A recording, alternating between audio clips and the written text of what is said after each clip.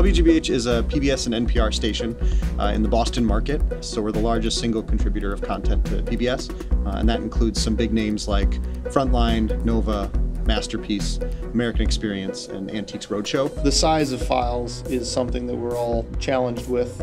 4K, 8K, ultra high def, whatever it might be. There's infrastructure that has to be put in place, networks and so on, to support the movement of those files. We've done a lot of work to determine what platform works for us the best, and Cloudian was one that rose to the top really quickly. Currently, WGBH has a large archives department responsible for receiving shows when they're shut down. Our archives department takes that media and writes it to a pair of LTO tapes, and so what that means is that requests end up with the archives department and generally take at least 24 hours to be turned around. Frontline had just a large documentary, The Choice, about our presidential election. They had a show sitting there, 60 terabytes, they couldn't move it, and they needed some space desperately. All this footage that had come directly from the field and had already filled up our RAID drives, it actually halted the ingest of the footage.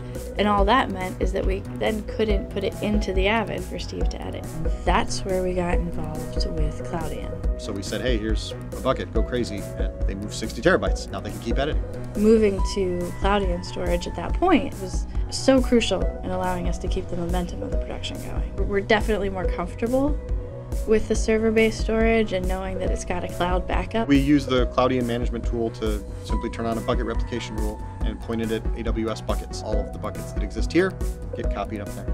And it's been very successful. People have really liked it. So far, our end user experience with Cloudian has been great. The ability to search with metadata is going to be pretty groundbreaking for them in their workflow. It's simply built into Object Store as a concept and Cloudian's platform. Cloudian is setting the building blocks for a system. I just think that the possibilities are great for GBH to be able to better use that archive, better leverage the archive, better monetize the archive, to stop buying repeat footage because we can't access the archive quickly enough.